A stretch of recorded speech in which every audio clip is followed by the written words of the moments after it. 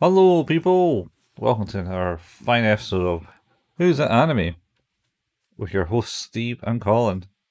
We're still going through Steins Gate. We've watched the series, went, ooh, that's a series. And then watched the OAV, went, ooh, that's an OAV. Or VOA.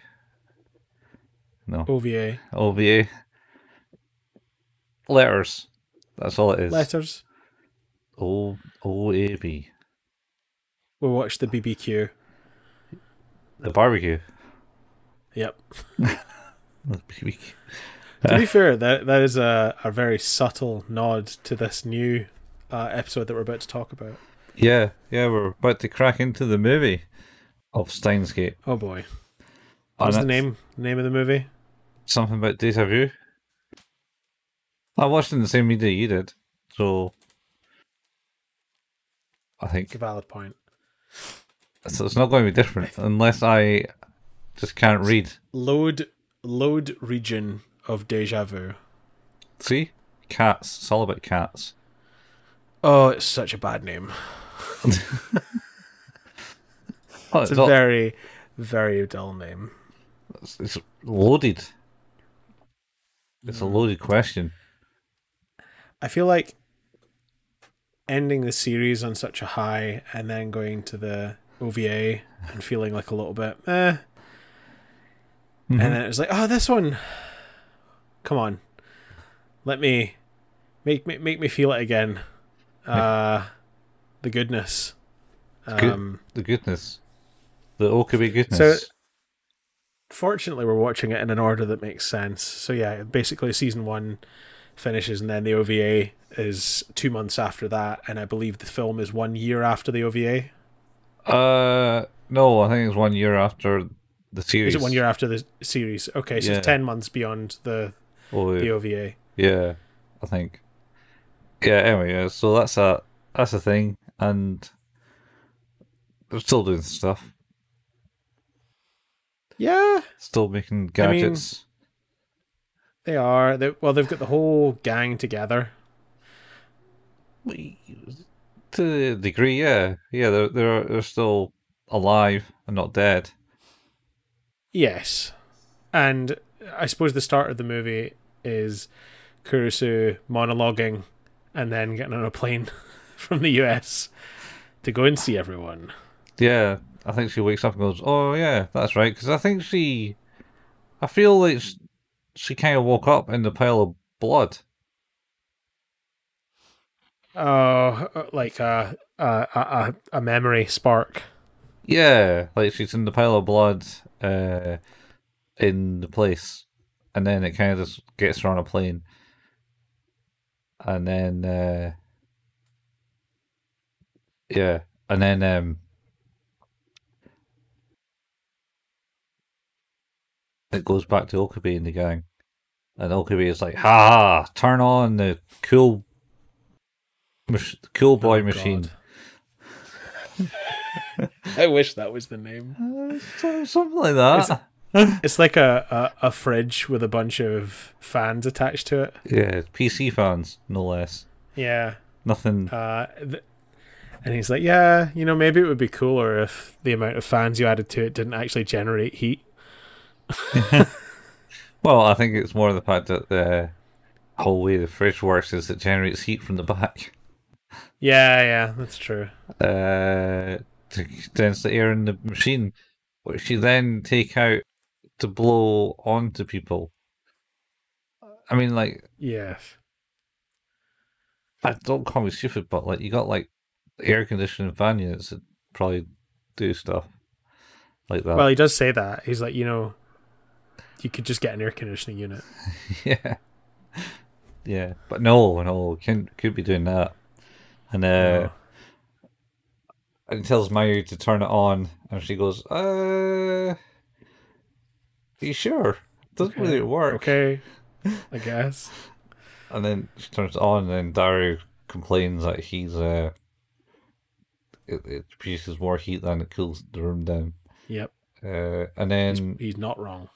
he's playing his video games. There's a discussion about that. Yes, there's also mention of hentai at a certain point.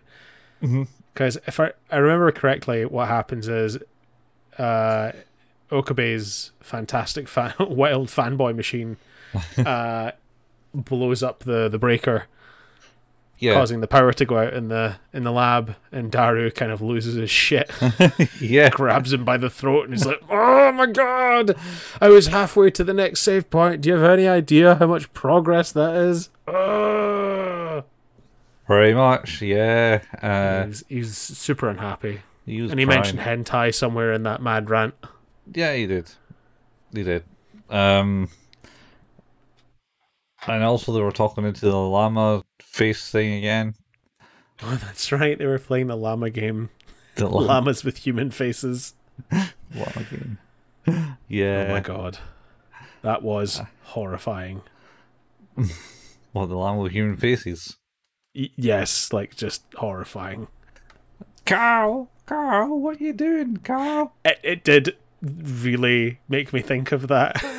I'm eating the faces of people. No, are you he's doing not eating the faces of people. He's attaching them to balloons. He's eating... Is it baby meat? Oh, baby hands. Yeah, his tummy had the rumblies. Yeah, and That could only be satisfied by baby hands. yeah. Carl, what are you doing? That might be one of my favourite absurdist cartoons because the level that it goes to is just incredible. It goes to scary levels. That guy should probably be condemned. I am like, it's like there's a guy on TikTok at the moment who I think his whole shtick is that he's trying to do those, find out what Simpsons character, find out what this character you are is. But he does it by like duct taping his head to shapes and painting over it so that it looks like the character he's trying to achieve. Okay. I don't think he's mentally well. I feel like he might have some issues that he needs to talk out with a therapist or some medication that he maybe needs to take to help balance him out because he just doesn't seem okay. And it's really funny, but also there's just a slight tinge of concern anytime I'm watching him that this is like not healthy. No, it's definitely not healthy. That. But I think that's generally most of the things we end up watching are probably created by people that are not healthy. Yeah, that's very true. Speaking of that, I did start watching with the kids. We started watching Regular Show. Regular Show. How far you got into that now? Halfway through season 2. Oh, that's cool. I think I might have had one. This is a very formulaic way that show works, which is, hey, you guys are fucking lazy and poor. Man, I want to do that thing with the thing. Let's do it this way. No, that's stupid. But if we do it this way, it's going to be amazing. And then they do it that way. And then ghosts, aliens, the occult, something like that happens. And then inevitably it kind of works out to a degree in the end. And the boss just shouts at them. Yeah, Benson just constantly yells at them, "You're fired!" over and over and over. Yeah. And then he's like, "Oh, but maybe not this time, I guess, because things seem okay." And I don't know why. You sorted shit out. Well done for you guys. Holy shit. Get this down or you're fired. That is a very... It's impressive that they are able to make something so formulaic, so different each time. Yeah, so much fun. Yeah, I've enjoyed it. And they've enjoyed it too. So much fun. Good old stick hockey, as they called it. That was a good one. Is the that we've enjoyed Hello Governor, which is an episode I really liked from before anyway. I've seen that one before. Oh God. Oh, that was really good. Particularly the bit where Mordecai wakes up and opens his eyes and headlights come out of them is like very reminiscent of horror movies from the 1980s. Yeah, that's Rigby, isn't it? He's just hallucinating. He's just sitting there. Yeah, he's just losing his mind. Because he was like, let's watch this, because I'm not going to be scared of this. Honest. And he's just like, Mordecai's just laughing it off like, that's ridiculous. And Rigby's just curled on the couch going, ah, ah. Hello, governor. This is so good. It's very silly, very funny. And all it is a guy trying to get the video back off him, the money that they owe. I like the one where they have the master system and the TV breaks. Oh, is that the one where they... yeah, that's the one where it comes to life because they're the boss. Yeah, because of course it does. Like, cause they try to fix the TV, and inevitably what happens is the television comes to life to create the final boss of that game. Yeah, and they got this murder the furniture. I don't think Benton's about, and he comes back. Anyway, all I remember is the muscle man, one of the characters in it, is goes to his mate in the store, and he gives him a free TV, and then he gets fired, and he walks in. Hey, muscle man, my boss found out I gave you a free tea, and I got fired. Can I crash here for a bit? And then literally, I can't remember, but he just basically gets wasted by the boss man. Does he not go, oh, never mind, and leaves? No. He gets wasted. Literally, this gets turned into smoke or something because of whatever the other guy is. Like, he throws sticks at him or something like that. And then they're like, oh, yeah, his only weakness is furniture. Oh, God. That's right. So it is. Yeah. What a weird show. Anyway, as you can probably tell, the fact that we're probably jumping this way around, this, in my opinion, I think this movie's a little bit dull, if I'm honest. Well, it's...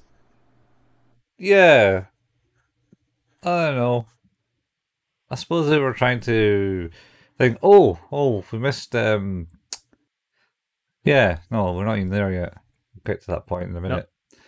Because this is the part where they're all hanging out, and of course then the power cut has happened, but now they need to go and pick up Kurisu from the airport. Yeah, well, the power cut happens, and Mr. Braun kind of shouts at him from downstairs, and he says, "Isn't it customary for you to come up here?" And then he says, if you don't get down here now, I'm putting your rent up." "Okay, I'm coming down." Yep.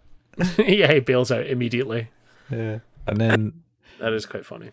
And then he's out in front of the radio building where the time machine landed and crashed. Yes, and he has. And this is where we see that kind of the first time glimpses of the other world lines. And he's holding his head in pain. Yep. Yeah. So, and then Mayuri's there. And I said, "Are you alright?" And he then whittles off some bullshit mad scientist shit. "Oh yeah, I've been asked to do something like that," and she's like, "Oh, that's cool. I'll just go on ahead. Don't remind me." Yep. Yeah, I like that. She's like, "You alright?" He's like, "Oh, everything is fine." And she's like, "Yeah, okay, I guess I'll see you later then." Yeah. It's like, "Oh, but hey, maybe we could have hung out. Never mind, I guess. Bye." Yeah. Yeah, it was... I don't know if that's part of maybe the whole... part of the movie. Or... Yeah. We'll get into that bit. But like, where... Yeah. Kind of phase out, you know, there's like a bit of Back to the Futuristic type deal. Yeah, it is a little bit. I think... so yeah, I think at this point we can probably jump forward to the airport where Ruka and Mayuri are going to pick up Kurisu, and she's extremely extremely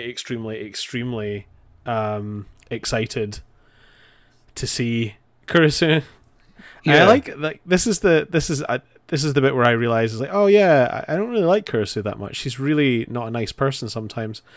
And she's like, oh, I didn't expect you to be here. And then it's like, oh, hey, and you are, and she like tries to remember Ruka's name.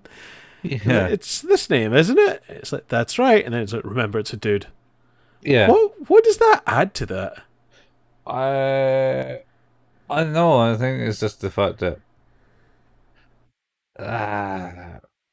she's got to remember that he's did not treat her like a girl. But surely that comment is only relevant if she remembers that there was a switch. Well, yeah. She doesn't. Well, sort of. Because he's, you know, he looks very much like a girl. In fact, so much that the next scene is them walking down the street together, and it's this full-on crotch shot of him and Carissa for way too long. Way too long. Way too long. So, is it okay? Does it make it any better that Ruka's a dude? I mean, it's equal opportunity, I guess, but still, it's just... You know, Carissa's... she's kind of walking behind Carissa a bit. So... Anyway. Yeah, I don't know. It's just a weird... Either way, awkward. They end up going back to the lab. Oh, not quite. Do they not? No, they have a... Mayuri mentions that Daru's got a girlfriend. Oh, God. Yes, this is the other reason that I realise. It's like, oh yeah, Carissa's not a really nice person. No. She's like, no, don't believe you. That's bullshit. Yeah, what's he done? News. Fake. It's all fake. Yeah. And then how is he tricked her? Yeah. And then they show her the picture, and she's like, no, absolutely not. There's no way. Yeah. Then, of course, Daru's there. But yeah, eventually. No, he literally appears that second that she's talking about it. It's like, you're telling a lie! Literally, it's the first word that she says. He looks over and he's like, oh, hey, Mayuri. Hi, Ruka. Wait, is that Kurisu? And she's like, what the hell have you done? How are you tricking this woman? Yeah, stop lying to her. What? And it's just this thing. It's like, have you even, like, how, it's like, oh, just talking to her online, like, you know, about cosplay and stuff. And she's like, oh, have you even sent her a picture? And he's like, yes, but then we see that it's only a picture of his face, pretty much just his eyes. Mm-hmm. And she goes, yep, not surprised. And you're like, God, you're terrible. Yeah. Like, I know that Daru is a total perv. Yeah. I know that. Huh? But, my God, does she just fucking knock him down? Yeah, I mean, don't need that, dude. Don't. I mean, maybe we'll be setting Naruto, right Naruto. Anyway, isn't like the person at the show is pretty much... Was it the girl that Okabe chased in the OVA? OAV? Yes, presumably. I think it is, yeah. I think it is, and then we kind of skipped a bit at the airport. As they leave, it kind of hones into a person with like buttons on their coat. Oh, somebody that was watching them. Someone was watching them with buttons on their coat. Yeah, that's right. The imminent threat. The mysterious imminent threat. Yep, the mysterious imminent threat. You know, well, or whatever it is. Yeah. And then they get into the lab. We're jumping into the lab now. Yeah. And like no one's there. And Daria goes, "Oh yeah, he's out on an errand for Mr. Braun," type thing. And then she's like, "God, this place is such a dump." Yeah, again, just sort of like... Oh, and she was a complete dick to the customs officer in the airport. Oh yeah, that's right. It's like, reason for your visit? I don't have to tell you anything. Yeah, pretty much. Whoa, whoa! I just asked you why you were here. It's my job, ma'am. Oh, yeah. Presumably she got Jeez. delayed at that point. Well, yeah, maybe not. You know, So we weren't. quite as bad as Okabe, but Yeah, well, that's mainly because he did give his reason for being there, which is to overthrow the government. That never goes down to be well. fair, as we said, yeah, like the last time, I feel like any opportunity where your answer is "allow me to read from my manifesto" is never a good start. Like that's immediately not sure if that's the best way to approach whatever you're about to approach. I will always use that line. It's like reason for your visit. Hang on, I just need to reach into my pocket to grab my Wait. copy of my manifesto. Yes. Walk into a restaurant. And yours. Hang on, I need to get my manifesto out. Yeah, Table for two, please. yeah. Table for two, and I'm going to overthrow the government. Yes. I sent that video earlier on. Sorry, I know I'm detouring a little bit here, but I've realized that the majority of my humor lies very much in just absurdity, and I think that's the thing that cracks me up more than anything else. And one of the videos I sent earlier on is a dude who just like is doing the usual influencer type thing, using his phone to record into the mirror, and he's like, "Hey, just woke up at midday, having a great day," and then he just kind of walks up to the mirror and he's like, "There's copper wire in your skin. Sell it, grow more, deflate the currency." And it's like, what does that even mean? Why would anyone ever say it? Why would anyone think that? Oh, Why is that a thing? Oh, no. Oh, we passed this stage, Steve. Past the conspiracy theory stage. That was all Lane. And Yeah, and now I'm Lane. deeply concerned about the status of the copper wire in my skin.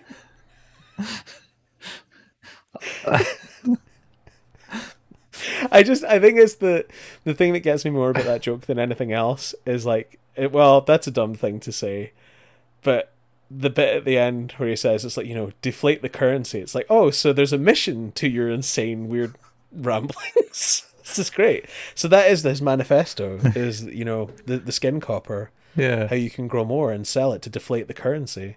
I mean, it'd be good if we can just grow copper in our skin.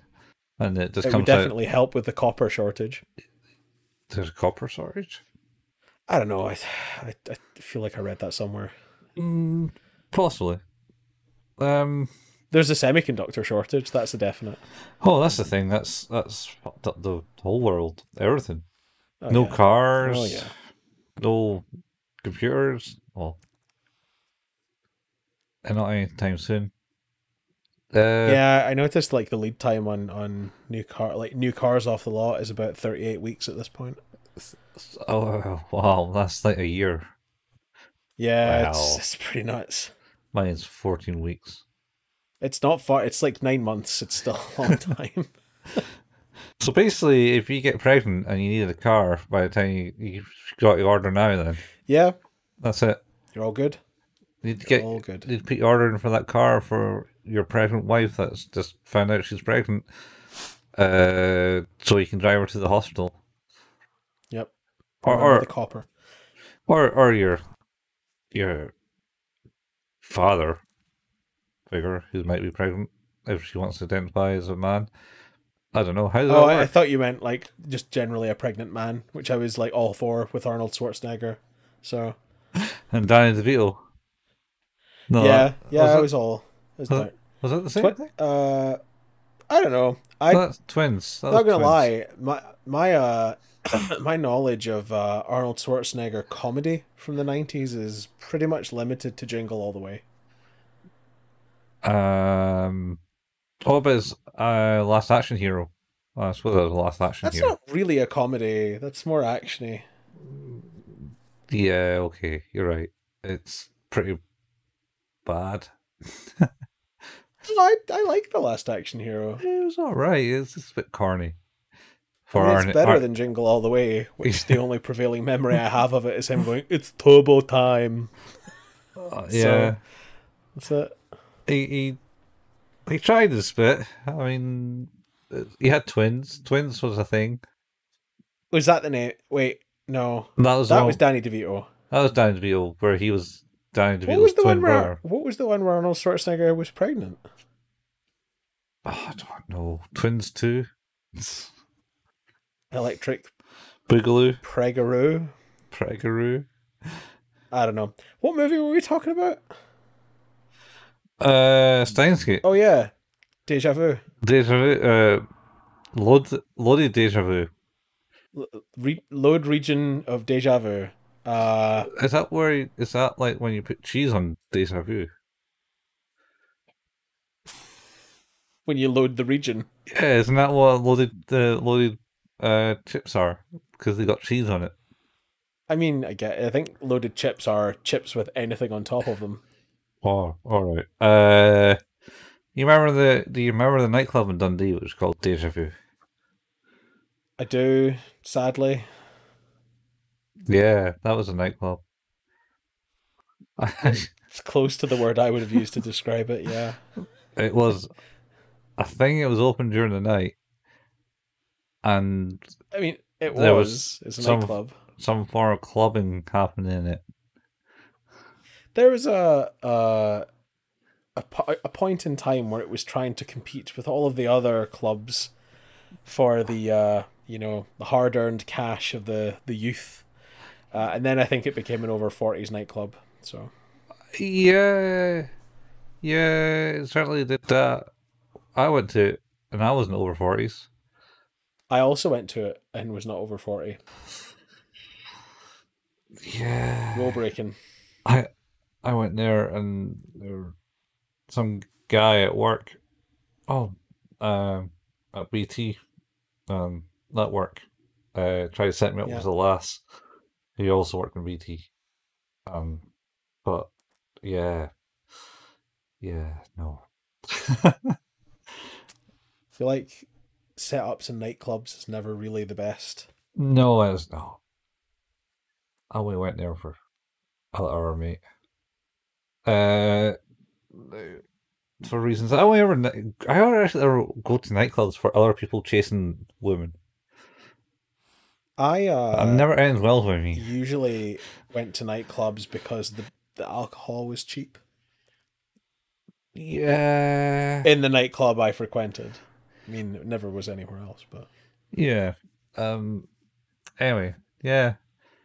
No, I just always seem to go there with people chasing women, and oh, I never. That certainly didn't end well with me with the one in the ferry. There was a nightclub in the ferry. is there? There was. What is it? The RNLI? No. It was a. It was along the Esplanade. It's a bunch of flats now. Yeah. It's a bit just past the. I think it's the pavilion. It's called the glass cafe. The glass bit, yeah. Yeah, I know where you are. And it's just past that, and there's like a set of buildings just on the road there. That was a There was a nightclub. nightclub there? Yeah, yeah. I went there on Christmas Day, and Wow. I swear I got drugged.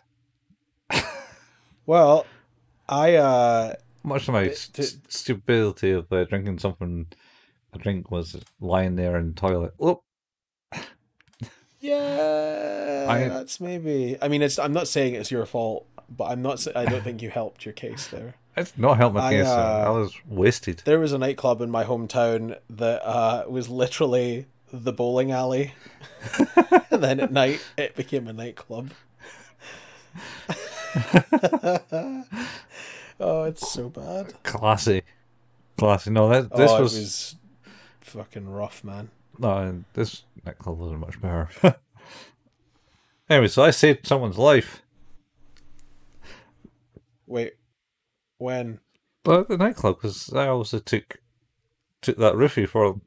I took one for that miscellaneous person who's going to get drugged. Save someone. That's the way to look at it. Not the It's fact very that noble. not the fact that I was like I went to my mate. It's like, hey, it's maybe time for us to go home. I'm going to go out the club, and then next thing I know, I'm out the club and getting woken up by my mate on the pavement, Wow. and the only ambulance Wow. on during that night got called out for me. Nice. Well, that's what they claim. I can't see Nine Wells only have one ambulance on at Christmas night. I mean, the way the Scots generally party, Yeah, one Christmas Day. ambulance per city doesn't seem enough. No, not at all. Especially when Nine Wells is on the other side of town, which is a good Yeah, that's 8 true. miles away. Anyway, Very true. and I was like, my mouth was so dry that I was trying to say, "Get me a drink of water." My mouth is so dry, but I couldn't say it. So I kind of motioned to like the drinking motion, and they're like, "No, you had enough, mate." And I was like, "No, you god damn you!" I meant water. I need That sounds more like it sounds more like ecstasy. Do you think it was ecstasy? I don't know there's a story I understand, like a guy I was at university with, uh the police, that somebody, he was at a nightclub, he had a bunch of ecstasy, and I think they had rumbled him, and he went, oh shit, and just ate it. Oh fuck! And like the next morning was in the halls, and he was just like cotton mouth, just like having like kind of gnawed away at his own face overnight. Oh wow! Yeah, he's an interesting guy. Yeah. Well, I don't know. Unless they decide to stick eggs in some random drink in the toilet. I don't know. I don't know how people. I'm not a drug user, so I don't really know. I don't know. But all I know is, yeah, it certainly wasn't. It's never been like I've never been that weirdly hungover or weirdly knocked out by drink before, ever in my entire life. That's the only time. Yeah. And I've certainly drank a lot to excess, and certainly many nights I've drank to the point where I've lost sight, which is fun. I was in the Union, and I was like, and we're all kind of standing around this like small table downstairs in Mono, I think it's called the Yeah, yeah. nightclub, and just like not in the nightclub, but just out to the side of it. So you know how you go Huh. like through the main doors at the top, and Yeah. we go And you go downstairs, down.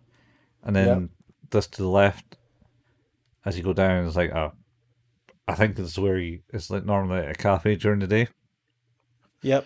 and the nightclub's to the other side. So we were over there drinking away, and then I kind of like couldn't see far. I saw a seat though, and I was like, oh, I'm going to have this seat. And then at the top of my voice, I go, yoink, and take this seat, and then sit down. And then the people at the table just kind of stood up. I went, what the fuck, mate? And I was like, what? And then luckily I was just surrounded by like guys who were twice my size.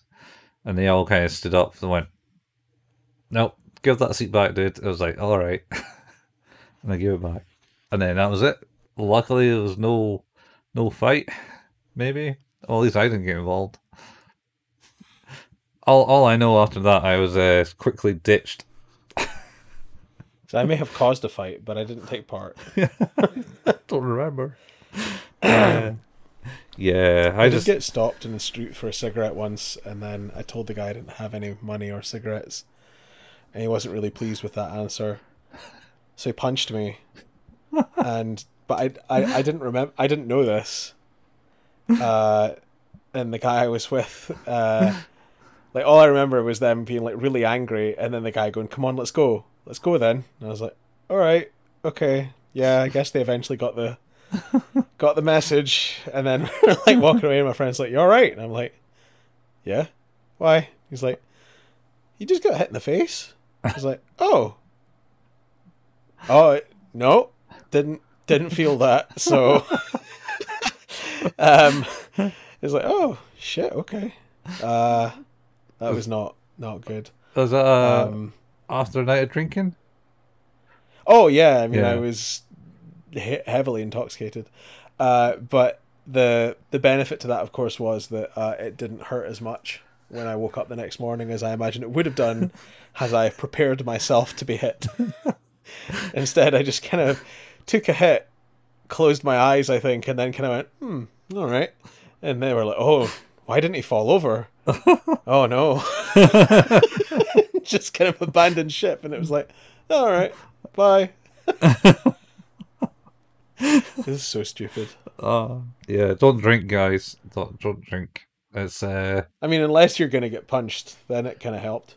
I mean, yeah, I mean, you see all these people, really weird drunken people that do random shit, and it's like, how did they not just like die? It's because like they fall downstairs and they just get up and then walk Yeah, off. And it's like, just it's, bodies of full relaxed muscle, or these yeah, kind of blah. yeah, I don't know.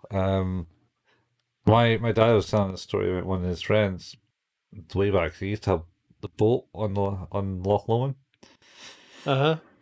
and one of them was like wasted or something like that, and he kind of gets off the boat and is like, right, I'm going home or something like that, and there's a dinghy, so jump he drops off my dad's boat, and then it's quite tall, and the boat kind of like raised like that at front because he's obviously off balanced it, and all he does Uh is put huh. his other foot forward and like balances it.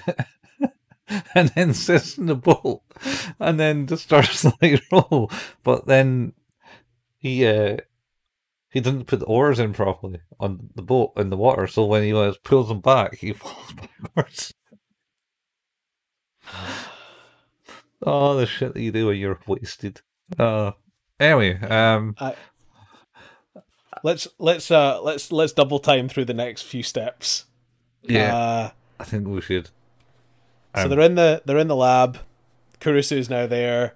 Uh, Slagging it off. Okabe comes up and is like, I wish he says it would have the job should have taken a couple of minutes. It did not take a couple of minutes. God damn it. Yeah, And he's like, oh, my assistant's here. And then he pretends to take a phone call in the yeah, organization, like to try and make it seem like, I guess I can tolerate her being here again. She's like, how dare you yeah, tell me that I don't belong here and like ask me to prove my right to be here.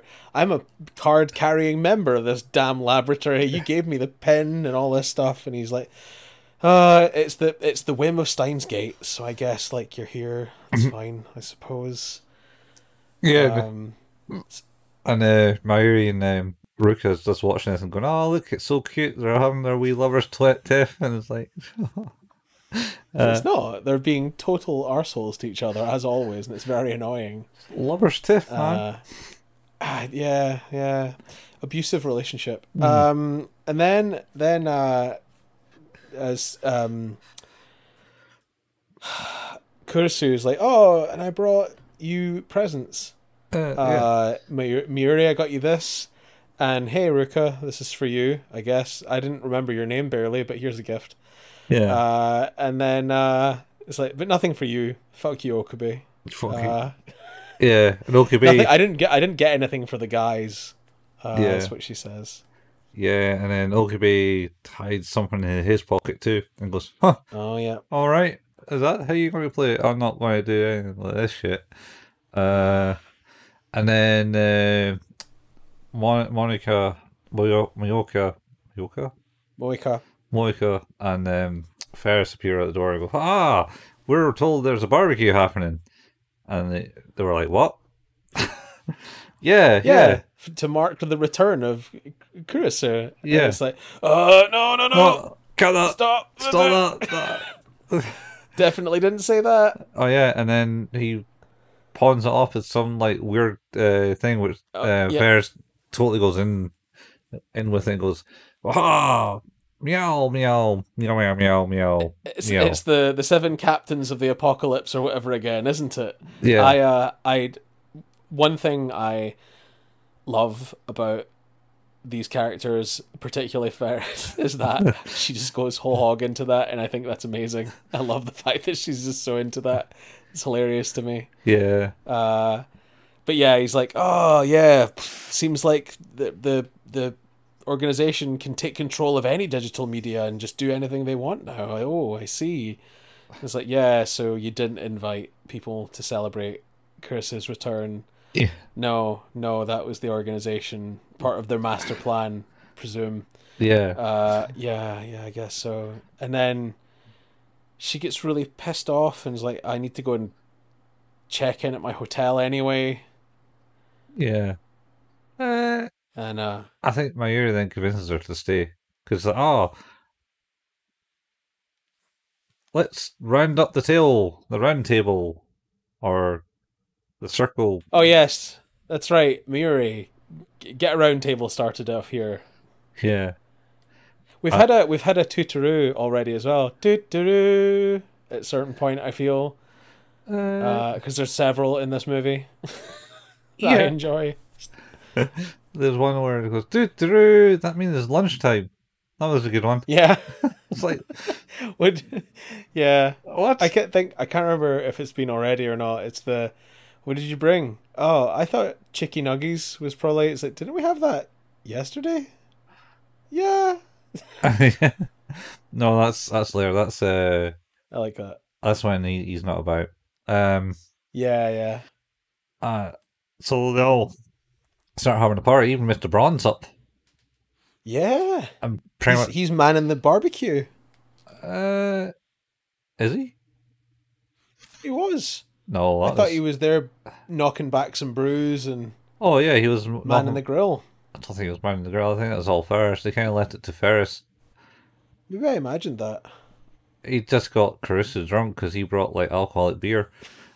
That's right. Which is it's like, wait, are you drunk? I brought non-alcoholic beer. It's like, non-alcoholic beer is for quitters, and it's like, no, I think quitters would even avoid non-alcoholic beer. Non-alcoholic beer is for pussies. Oh, it's just that's why you. Yeah, she gets. Yeah, she gets hammered. No, go ahead. I'm just saying that's what you probably would have said if it wasn't. Yeah. Like, but the PG rated. They end up, and of course, yeah, well, that's true. It ends up very. It gets a bit personal, and Kurisu is kind of angry. It's like, you tell me you love me, and then you fucking leave me, and then I don't hear from you for a whole year, and you're babbling on about timelines and world lines and time travel, and it's all bullshit. Yeah. And she's really kind of like just wailing on him entirely. He's like, I don't know what to. Yeah, I'm wrong, and also you're really, really drunk. Maybe you should come downstairs. Get off me, type thing. Blah blah blah. And then I think she claims she loves him, and he's like, right, we're getting out of here. And then they start going down the stairs, and then she starts saying some stuff, and then rubbing her face against his face. Yeah, she says, hold me, Okabe, and then she pulls her face up against his face and just starts rubbing her face and goes, that feels nice. The stubble is interesting. And he's like, please stop that. This is awkward. And then lose her footing and fall down the stairs. Sure do. And then she's on the couch with a hangover. I don't know if it's a hangover or a head injury. Potentially both. We just talked about this, man. You don't get head injuries when you're drunk. That's true. But yeah. And then is this the part where he then gives her the present? Yeah, that's right. Yeah. So here, I got you this. Of course, yeah, because he'd hidden it, as you said. Like when it turns out that she kind of like does. She really loves him, but she really wants to make everyone think that she hates his guts. I think so. Yeah, or at least, and he's a bit uncomfortable that she's kind of showing the affection in front of everyone. You know, everyone kind of knows that their thing. So yeah, he gives over this present, which is a monogrammed spoon and fork. which is a callback to the series. Mm-hmm. It was her key phrase Mm-hmm. Made her to believe him. help. Yeah, yeah, like when he was traveling back, that was the phrase that he would, the object he would use to say that she wanted, in order for her to go, yeah, I didn't tell anyone that. Yeah, pretty much. And then she's like, "How do you know that?" Oh, it's because that. Oh, get out of my mind, fucking Yep, dick. Especially now that I'm different. wasted. Ugh, Uh, different world line, I guess. yeah, and then she pulls it away. Well, while they're on the roof, he does kind of like have like weird flashbacks up there too. He does, yeah. And then, Uh, and then is that to do with Moeka? no, I think it's still he just kind of flashing back to start remembering Mayuri's death happening. That's yes, it's the train. It's the Yeah, train section. I remember. Oh, I remember now. yeah, and then he downstairs the Kurisu, Mayuri comes down and goes, Yep, "Oh, you're gonna miss like the thing that Paris is making for you." yep. And uh, and then I can't really remember all I remember. He has another set of flashbacks, and then Yeah, he has a bit of a break. yeah, proper mental break at this point because he basically goes, "Mayuri, get behind me! I've got to go." And you too, Kurisu, get behind me, and then gets a knife and Yep. unsheathes it and then Mr. Braun comes downstairs and he has like the knife to his throat and he goes, "Whoa, what the hell, dude? You crazy?" And he's like, "Oh, wait." And it kind of looks. Daru is in the room too, actually, though, I think. He's sitting in the Yeah, computer. I think he is. You know, Yeah, he he was is. upstairs. And then he goes, "Oh, wait, this is the Steins Gate forward line, isn't it?" Yep. And they were like, "Yeah, yeah, that's right, yeah." And people were like, "I have no idea what you're talking about, crazy person." And Chris Well, is, I know. Doesn't Kurisu reassure him and go, "It is," yeah, he so that does. he kind of goes, "Oh, okay." Yeah. I like this scene, um, because he's so apologetic. Yeah. Oh, He seems he's really he's downtrodden and deflated and concerned and yet Mr. Braun's like, God, there's something fucked up with that kid. Like quite loudly as he's leaving the room. pretty much. But What yeah, an ass. he's always known that. Yeah, it's Yeah. true. Anyway, so part ends. End of the night. Is Kristen in her having a She goes back to her hotel room finally to check in. yeah and have a shower? Yep, and this is where we get uh the return of the button up bandit type person. No, I think they appear at some other point, and you can see that they got a cap on and a hoodie. Oh yeah. Uh, Yeah. but then she's having a shower. You have no shower. Goes da da da. Starts thinking about things again. And then the door opens in her hotel room, and then she goes, "Huh? Is that room keeping?" And she goes, "I put that sign on it. God damn it!" And then she's like, "Oh, I can't open this door. What the hell? Yep. Did I lock myself in? No." And then she gets like a disguised voice saying, "You need to remember about microwaves, mobile phones, and CERN. Keep those in Yep. your head." It would serve you well to remember these things. It was giving me serious Saw vibes of his like, do you want to play a game? Yeah, There's a key in this room. yeah. You Yeah, it was all sort of very Saw like. got to cut your hand off to get it. You yourself have been a total dick to everyone. It's time. There's a key inside your brain to open the door, and if you don't open it in 5 minutes, the room's gonna explode. Inside your brain. Yeah, it's it's like, well, you take the risk of doing open brain surgery on yourself in the next 5 minutes in a completely unsterile environment, or just let yourself blow up. I'd just let myself blow up, to be fair. So There's a skit along those lines. I can't remember who did it, but it was like we skit. It was basically, this guy is doing, it's meant to be like Saw, is threatening the guy. And it's like, you're going to do this, you got to do this, and it's like, yeah, well, the two options you give me, I'm going to like pretty much die if I did one, either or. So I'll not bother waste my time, and we'll just die. Let's go with that. But you can't be doing that. You got to have no. I'm cool with it. I've accepted my fate. I Thanks, accepted. Yes, thanks. And then he's like, "Oh, you're no fun." Um. So yeah, she gets told to remember those things, and that's kind of the end of that mysterious part. And the door unlocks, and you kind of like get a shot on the other side of the door, and you kind of hear Suzuha's voice at that point because it's not distorted. Yep. It's like, oh, it's her. Like, you didn't realize it was her, but oh, it's her. The other person, that character, I thought it probably was. Yeah, it's it's not like the time traveling character is not Okabe is here.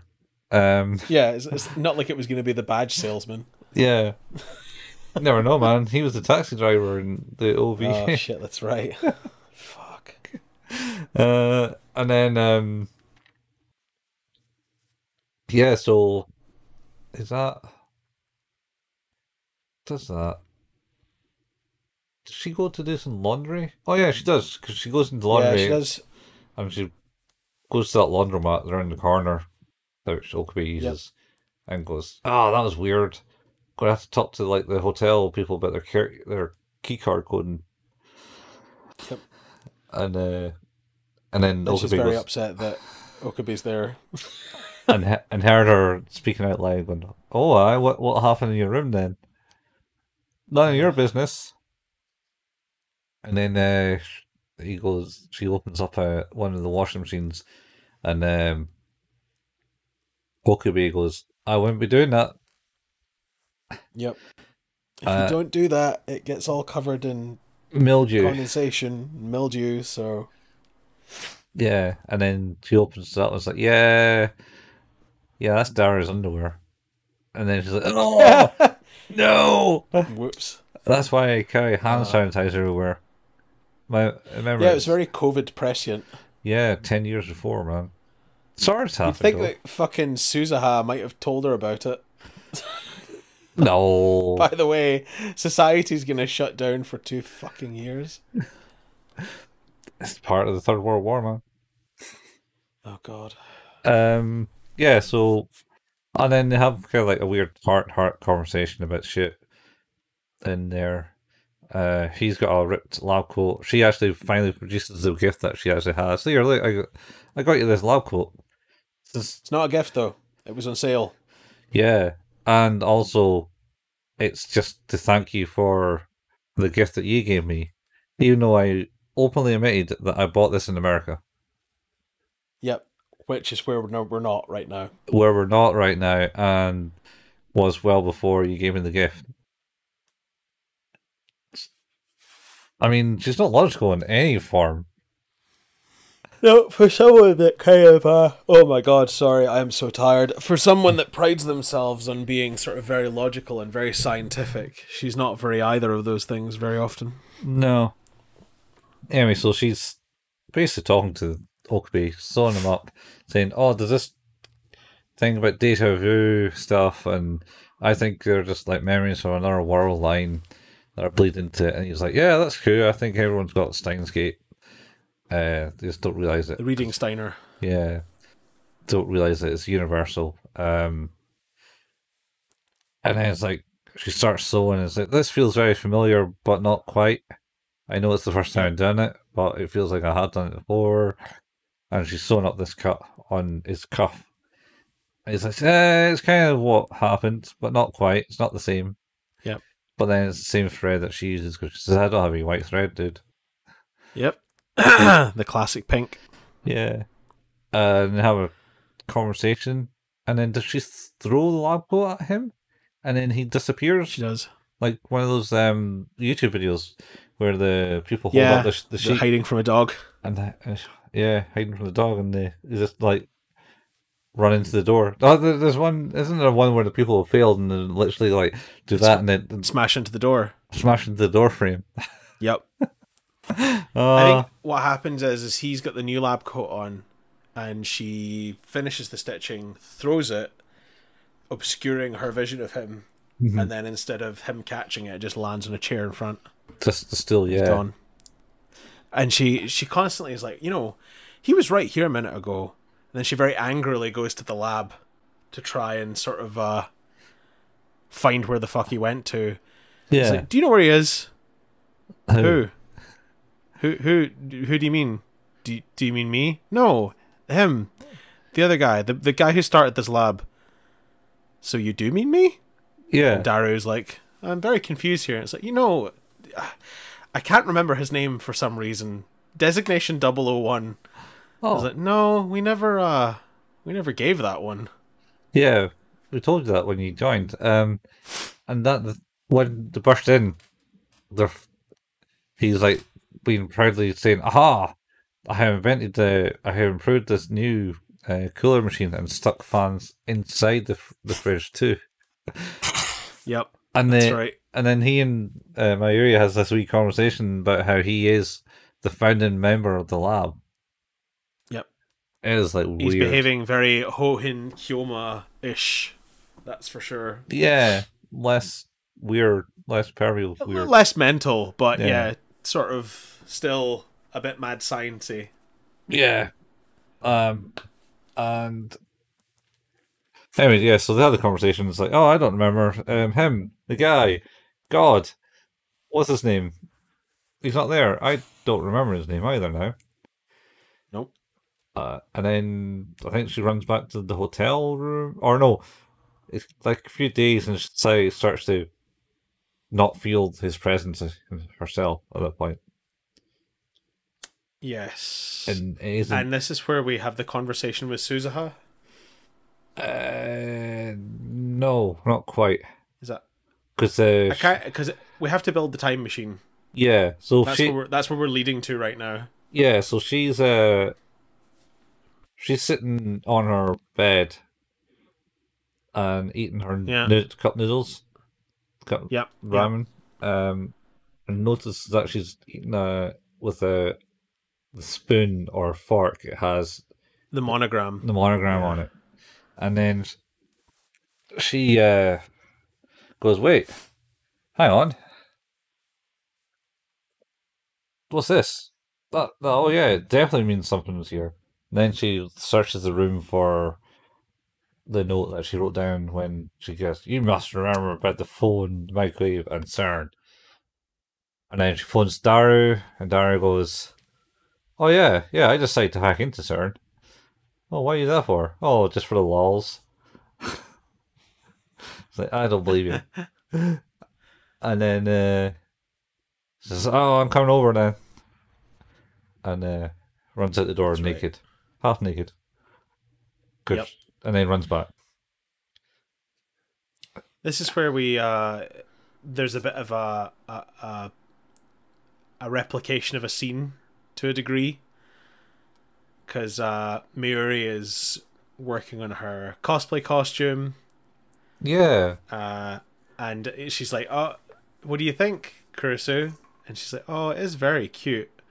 And Daru's busy building the time machine to Kurisu's specification. And Mayuri is like, done! I won! He's like, yeah, you did, but we're not far behind. And it's like this exact same conversation happened in the series. Yeah. It's kind of weird. They also have like a conversation basically for that where they talk about Daru, go, "Yeah, you did this. Why are you hacking the CERN?" "Oh, that's for lols. Is it not because you think there's something missing?" "And Mayuri, why you keep buying the Dr. Pepper when no one fucking drinks it in the lab?" "Oh, it's in case someone comes around." It's like, but no one drinks it in the lab. don't you think this is weird that Oh, people are doing things for circumstances you can't be sure of why? yeah. And it's like, oh, yeah, I think you might be right. And then they start building the time machine Yep. and have And that then scene. they do build the time machine. Yeah. Kurisu decides to go back Hmm. to the time just before he disappears. Hmm. And Daru's like, oh, that's more than 48 hours. That doesn't seem like a good idea. She's like, why? She's like, I don't know. It Yeah. just doesn't seem like a good idea. Yeah, so they kind of And like yeah, refer back to the series again. I don't know, see these deja vu scenes. You think uh huh. they've been put in for a simple reason that it's kind of like they're obviously rewriting the thing. It's weird that she's working on that dress again a year later though. That's the only thing that caught me. Well, Rather than but it's a year later in this timeline, yeah, but the circumstances around the what's happening are just a year apart. It's like when they were pushing out Mayuri's death by a day at a time. It's like almost as if this conversation and series of events was an inevitability. yeah, but it seems weird. It's the same dress that she's working on because she But would it's have. his absence, right? Yeah, he's not there, but I'm sure she should be working on that same dress the year before. But like I say, is that all it is that that exact scene is just pushed out a year. Or maybe right. It isn't essentially the scene that you're thinking is happening, but it is actually a memory that they're Could be, recalling. could be. Because later in the movie, when she goes back to the point where they're doing the thing, she's got a different dress. She's got some That's true. weird maid outfit thing that Dara is really excited to see her in. Yeah, that's also true. Fucking But Okabe's there at that point. yeah, and he goes, "What occurred?" type thing. Yeah. Um, So of course, Kurisu does travel back in time mhm. based on what she discussed, Yep. and Is that the barbecue? and now he's there. Yeah, so he's there at the barbecue, Yep. and then he fades out. Yep. It's like every time he has his headaches, he phases away out of sync, and then Dara's there proposing that he's the lab member and posing a toast, and then he's Yep. back, and then everyone's kind of like, "Oh yeah, Okabe's there," Yep. and then she gets a phone call from Suzumiya. He goes, "Aha! I am across the building, on this other building, Come check spying me on me. out. Yeah, Cash me outside. yeah. Let's meet here on this bridge." Yep. And they meet there and have a wee conversation. And says, "Right, we can sort this shit out because Okabe's memories are fucked, and it's making him desync in this like timeline to point R or something, Yep. and which is 0.00000000001 tangent from this world line." It's like, what is it she was saying? It's like clothes getting caught in the wind while they're on a clothesline. Uh, He's getting whisked in and out of realities. no, it was a scarf getting caught on a air turbine, Is that airplane what it propelled. was? Yeah. That's It's what it something was. like it's He's like getting whipped into different realities. he's getting choked to death, more like it. But never mind. That's the way I saw that metaphor. Uh, right. Anyway, so does that, and then he appears on the bridge, and he Yep. says, "Leave it alone. I want you to go and take that time travel machine away and destroy it in the future, so it didn't happen. Well, and he gets really angry about the fact that she's created a time machine again. Do you have any idea how difficult it was to get to here so that you are both okay? Do you understand how complicated that was? It was not easy. Yeah. But that's in the lab. They end up going back to the lab and having a discussion there. Essentially, the whole point is that he is trying to convince her that his absence is not the end of the world. Yeah. That if his absence is what it takes for the Steins Gate World line to be okay and them to be okay, then everything should be fine. Yeah. And she just needs to let him go. Yeah, because he's basically willing to sacrifice himself for their happiness. Is essentially what is happening here. So, and tells Suzumiya to go back and destroy his time machine. Suzumiya basically levels with everyone and goes, "Oh, yeah, from the future, you built the time machine, Kurisu," type thing. And then Okabe basically berates Kurisu, like you said, and then she follows him for like the entire night to a train station. And then he says some shit like, "You really need to not do this. It's a bad idea. Look at me. This fucks me up bad. Forget about me. Really, forget about me. Oh, you know what? I'm going to kiss you." And then she's like, "You fucking bastard. Yep. Can't be doing that." And then they do it again. Yeah. And then she kind of mopes, trying to forget about him. In their hotel room. So yep, no more conversation with him, nothing else. I forgot about him. And then it's just like, nope, I can't be doing that. I got to go and see him.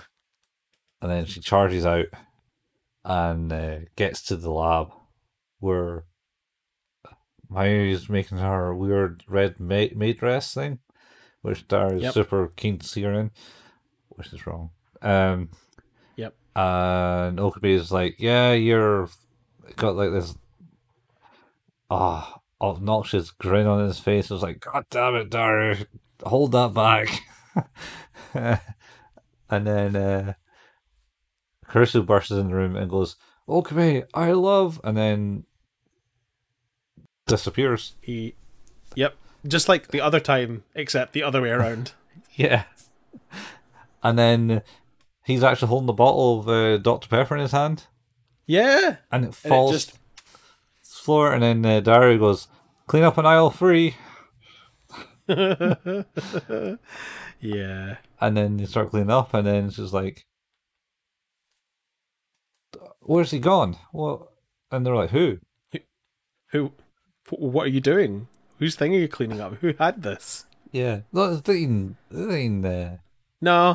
No, I'm asking these questions. Think about this, guys. Like, where did that bottle fall from? What the? No. And then she forces herself to remember his name, Okabe. Yep. And which then resonates with the others as well. To a degree, yeah. I don't think so at this point. They kind of just look confused and say, "You're right."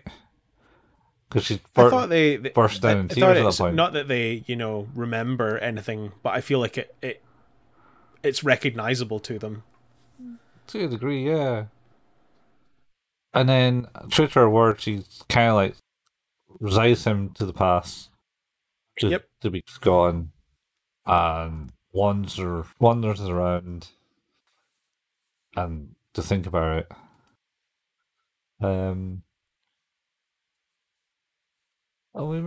I suppose we haven't really talked about we talked about it before, but it's like round about this time they have the do thing where Mary is all do. That means it's lunchtime. Yeah. Too good. And it's just her and Daru. And he's not getting called Daru at that point. He's getting like his proper name used. Or Harishima or something. It's because his name is portmanteau. Portmanteau. Yeah, because it's like Da is from the first name, and then Ru is from the second part. Oh, I just Barrow. can't remember what. Yeah, I can't remember what the names are, but like it's Uh, essentially just parts of his first and second names mashed together. yeah, because it's like a barrel, Yeah, if I remember right from the series. Uh, but essentially, what we're gonna get down to here is Kurisu then realizes, nah, this is not okay. well, she has a conversation with SZA. She appears here and goes like, Yeah. "Oh, I just thought I'd check in with you just before I leave," and go like, "You know, you don't really get over this. You keep doing Oh. things like inviting a time machine and then going, nah, let's not bother, and Yep. all this other weird shit, and you're not over him. You need to go and sort this out." Uh, So they do. So they do. yeah. Is this, and then is there a point where basically it's the point where they're in the lab because what's his name's been telling has tallied up his figures, and Oh, that's right. Moika and Mr. Braun are tallying up and it's like, oh shit, yeah. Unless such and such a thing, we're going to be in the red this yeah, month. It's like, oh, I'm going to need to reconsider rent payments. yeah, And I think there's a bit where yeah, they find out that Daru and Mayuri, it's like, oh, the lab's not going to be here any longer because we we can, can't afford to keep it. yeah. And that's the point. There's a point in this bit where Mayuri phones Daru and says, "Where are you?" type thing. He says, "Oh, it's too hot outside, and plus there's a Rhinet tournament here at the Yeah, cafe. that's right. You can come down here if you want." And she's like, "Nah, it's kind of Oh. weird because I've got a shift." And then she starts hearing Okabe's voice, Yeah. like a She ghost. hears him Hohin Kyomaing all Yeah. over the place. Yeah, all over the place. Yeah. Ocarine. Yeah, he's just yelling. Yeah. Oh, it's just freaky. And then Moika appears at the door and basically goes, "Yeah, you come downstairs. Mr. Braun wants to talk to you." Uh, and then Kurisu gets summoned as well and says, "Yep, not going to happen. We need to sort some shit out." And Yep. then is it from this point or is it a bit later? They kind of all reconvene and they all go like, "Oh yeah." Like Mayuri goes, "Oh, do you know? Do you recognize the term Ocarine? You know who that is?" And Yeah. Carissa goes up, "Nope, I don't know." Yeah. Uh, and then Dara's had an interview, and he's playing Ferris at Rhinet, Rhinet. Yep. and Moika's up there being the score count. She's got her fingers up in the air like 2-0. Well, that's 3 now. I did enjoy that. Yeah. And then Ferris is like, "Man, the old leader of the lab was shit at the game, but at least he was a He bit did it with more. conviction. He did it with conviction and a bit more game. You're boring, Darren." Yeah. It's like, come on, stand up, Darius. Strike a pose with me. What? Like, what? And he does some random thing. And then she says something. She says something with meow in it. I can't remember what it is. Yeah, she says meow a lot, though. Yeah, and she seems like the thing to meow-tastic or some shit like that. Anyway, and then they all go, "Yeah, we do miss this guy." And then hoink, and then Kurisu basically dons the lab coat and pretends to be hoink, and then like, just starts like shouting at people like, "All right, hack, you got to do this. Go and hack CERN." Um, oh, what's her name? What's his name? Ryoko. Ryoko? Ruka. Ruka. Yeah, Ruka. You got to like practice your your Your, swordsmanship. your sword. Yep. Yeah. Which they had another scene where she's basically like, yeah, I'm practicing and almost there to unlock the super kamikaze ha level, and it's just like, oh, who told you that? I don't know.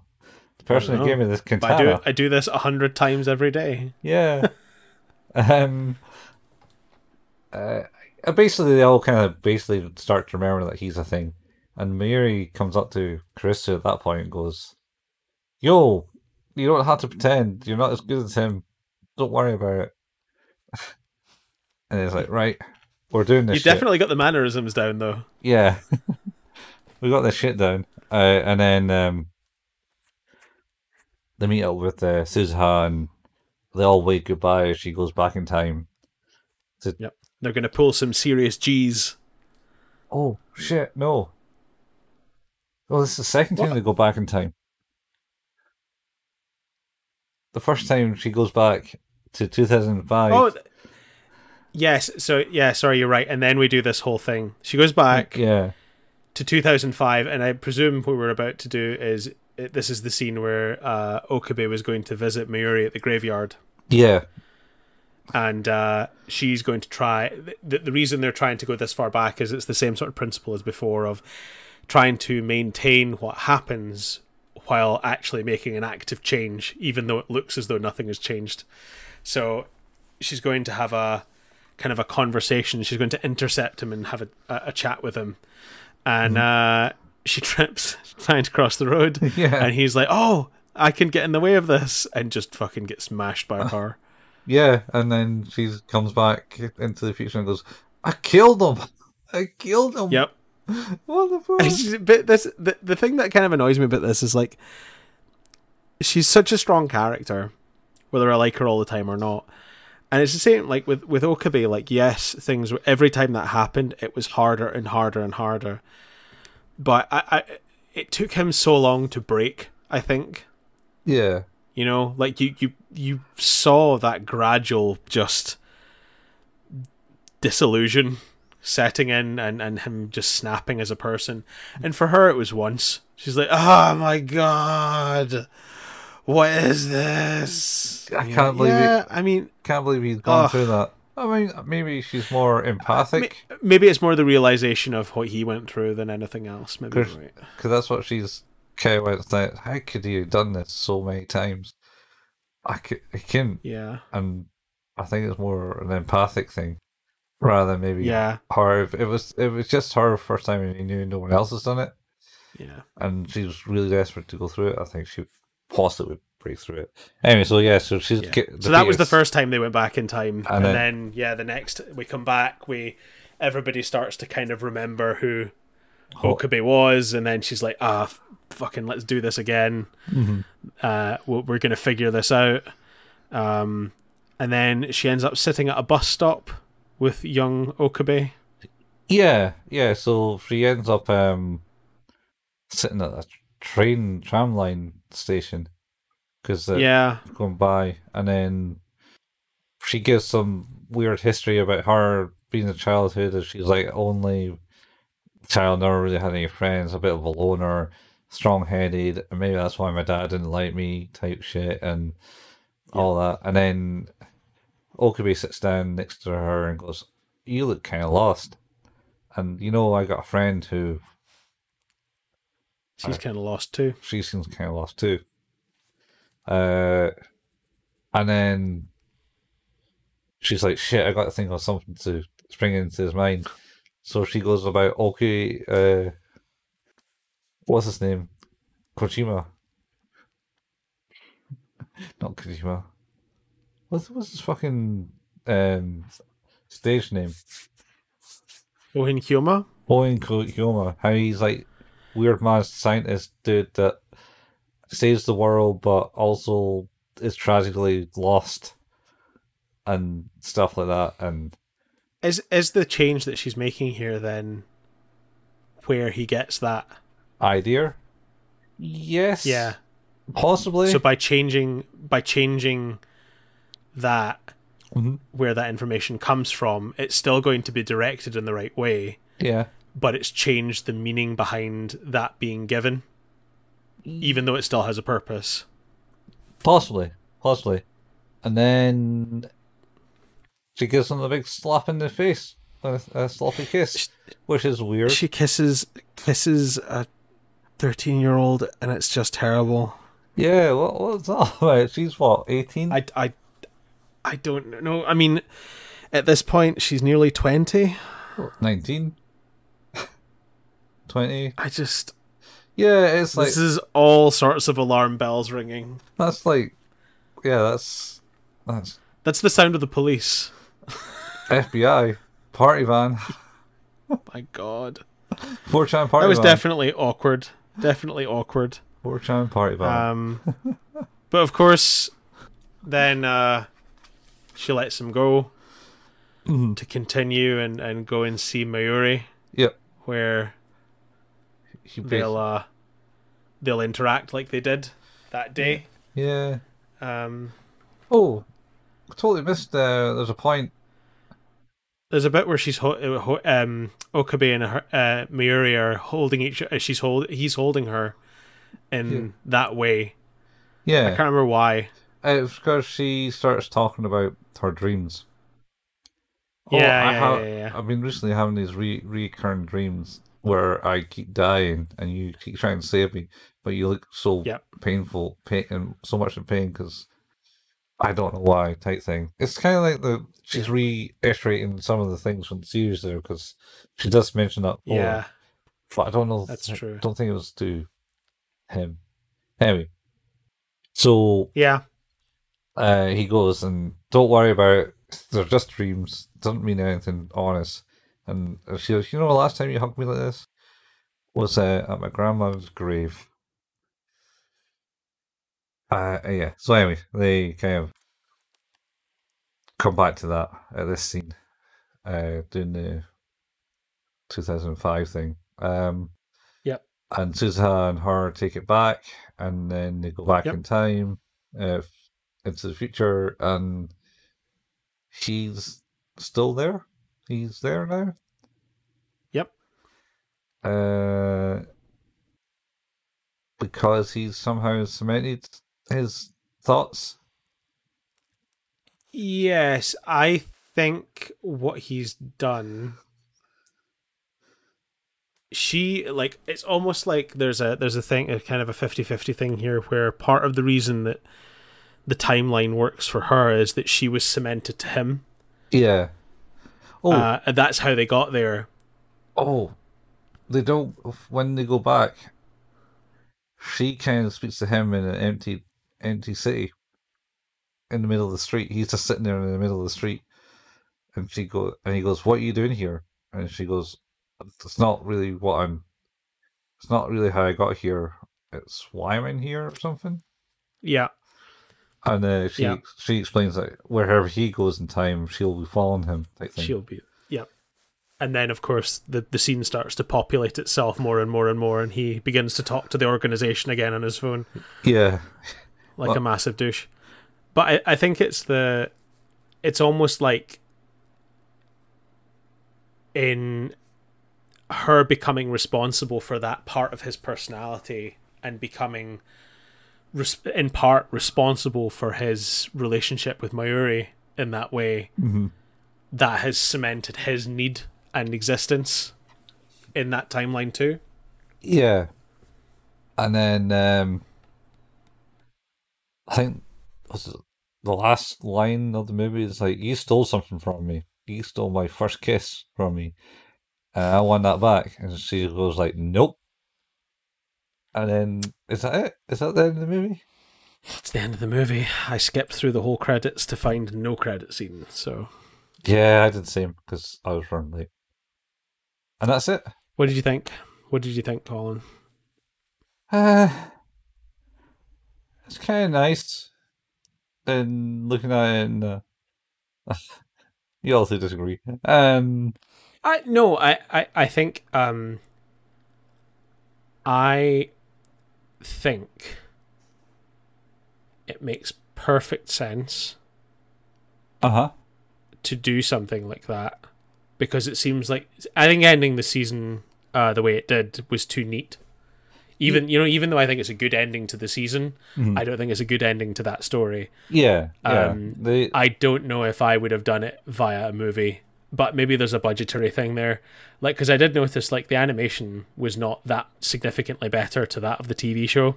So like that wasn't like when we watched Cowboy Bebop where the movie has like a significantly increased animation budget and Yeah. art budget.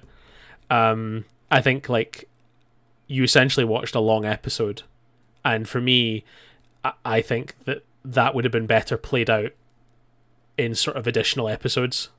Yeah. Yeah, it's certainly it's kind of nice to kind of get another take on the weirdness of Riedensteiner in it. Oh, And totally. For and it, me, it's almost like it's the the way season one of Steins Gate relates to the movie is the same way that Toy Story 1 relates to Toy Story 2. yeah, it's just a Well, it's the role reversal oh yeah, because Toy yeah. Story 1 is all about Woody trying to save Buzz, Mhm. and Toy Story 2 is all about Buzz trying to save Woody. Yeah, it's totally the role And like reversal, yeah. I think that's cool because ultimately, like I say, I think it's a very neat package that season one ends on. But ultimately, like the reveal of Suzuha or the mysterious voice giving information to finding out it's Suzuha is maybe 10 minutes. Yeah, it's not long. It feels rushed. Like I feel that the beats that it hits make narrative sense, and I think it's sort of quite sweet in a few areas as well. But I just think that I don't think it's rushed. being I I don't. I mean, unless they do it like another season, whereas that's what I'm saying. yeah, That's exactly what I'm saying is, but and that's why I'm saying is it's maybe they couldn't have done that because they didn't have the budget to do that. yeah, but at the same time, I, as a movie itself, I don't feel it was like rushed as such. It just figured that it had all it's built up all this like pretense already in it, and Yeah. it didn't need to go maybe build up the whole pretense like it did before. Um, Well, I suppose like I say rushed, and I don't mean like it was incomprehensible because it was just being sped through. I suppose what I mean is that I think they hit some really big story beats mhm, that are quite interesting, but yeah, they didn't spend any time explain them. allowing it. Well, not even Or explaining them or allowing us to live in them. They just happen to further the story. Whereas, like in season one, you're such an active part of all of that stuff happening and kind of evolving with that story. So if it were to have been another season, I feel like we could have really sort of sat through it in a way that was much more interesting. yeah, it could easily have got a bit more in it. As you wouldn't have disappeared within the first half hour, and then Yeah. Carissa's fucking moping about for an hour saying, all right, I'll respect his wishes, but actually, no, I won't. And then last half hour is like, let's do it, guys. Let's get this shit on Yeah. the road. Exactly. And to me, like that's the three acts of a season, you know? Like but again, it doesn't even need to be another 24 episodes. It could have even benefited from it being like, 3 episodes, 3 episodes, 3 episodes just to get that Yeah. across. But I'd give it a 7. Like I don't think it's bad. I think it's a missed opportunity to have told, I think, what I think is a pretty interesting addendum to an existing cool story. Yeah. And like I say, it's not rushed. It feels a little shallow. And for Yeah. something to have such poignancy, or it's trying to hint at poignancy and feel so shallow, it just feels wasted. Yeah. Yeah. I'll say about a 7. It didn't. There's bits there, and it's kind of cool, and they're I think they were trying to be maybe a bit smart with like some of the beats of going back, saying, "Oh, déjà vu" type thing, and then there's like obviously Yeah, things that's mirrored it through. Like example, the scene that you mentioned was like straight out of the series, and there's a few others obviously, just not like ones that are being cut and paste. There's some new scenes in it from other world lines that seem to meld into them. Like he goes out biking with Suzuha, and Suzuha's like, "Oh yes, don't you feel the thrill?" And then Dara's there, and everyone's there, and then Dara's like, "Oh god, it's so hot." So thing, and then Mayuri's like, "Oh, maybe you can take up getting to the gym and getting fit, Daru." And then Chris is there going, "Oh, the time machine, the fuck," sitting there all yeah. depressed. I think it's. I think it is just that. I think that I would have liked to have lived in it a bit more. Like Yeah. I've having watched. So they did a for Attack on Titan. They did a recap movie of the first 3 seasons. All right. Yeah. I've watched a bit through it, and it's just like, man, if I hadn't seen the first 3 seasons, I'd be bummed out right now because it's like there's so much going on. I was like, "Oh, first 5 minutes. What's his name died? His parents Like, died, oh, and cut, his cut, dad's run cut, cut. away, and then he blacks out, and then it turns out he can turn Yeah, into a Titan, and then it's just like all this. it's like an extended previously on Attack on Titan, and I think like that's almost a little bit what this movie feels like is a kind of a very big edit of an entire season. And I would believe if you told me, oh, it turns out actually they had planned another season, and it was going to be so many episodes, but they didn't have the budget for it, and they really wanted to tell the story before they got to Zero, which is another story. Yeah, To try and wrap up that package that they'd created. I would buy that they went, oh, it turns out we didn't have the budget or the time, but we needed to tell this story. yeah. So we did it in a movie. So, what do you think? See the scenes that were pretty much identical. Do you think they literally just cut them and paste them out of like the series? I don't think they did because I think there's or well, maybe if they did to a degree, but I think there's subtle difference. Yeah, maybe. It very much in the same way that Endless Eight had those subtle changes. Yeah, yeah. I still say to this day, Endless Eight is both the worst and best thing I think I've ever watched. Wow. Worst and best thing.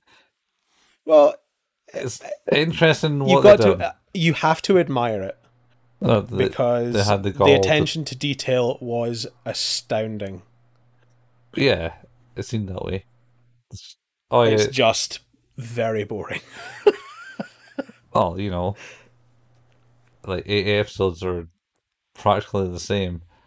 God, they All, are. They're so the same. only to find out all that needed to happen was Kyon go, ah, you know what? Maybe we should do something else tomorrow. We need to study. That's what I'm going to say. We need to study.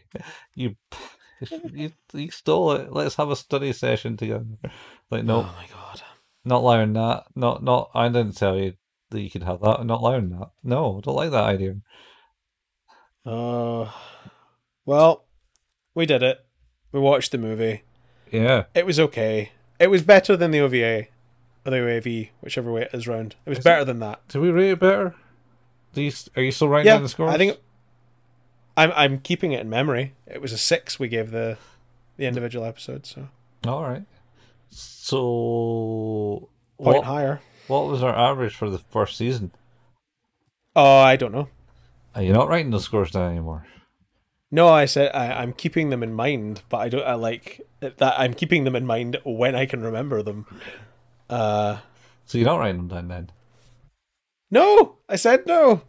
No. Keep them in mind. Not right. You used to write them No. down, man. I used to write them down, When but that did you- was time consuming. When did you, what? Did you just no down at the end? No, I was like, that's a six. And also we never really I haven't written them down for about 4 seasons now. Oh, you not? Nah. I'm disappointed now. I'll maybe go back and listen to the ends of the episodes. I But I digress. We've finally reached the end of this episode, and we will be returning next week. But as we always say, Who's That Anime is an anime podcast. Our home is at anchor.fm/Who's That Anime. We can be found where all good podcasts can be found: Apple Podcasts, Google Podcasts, Spotify, Pocket Cast, Overcast, Audible, and Stitcher now as well. And apparently on Amazon smart devices, which is quite interesting because of Audible, presumably.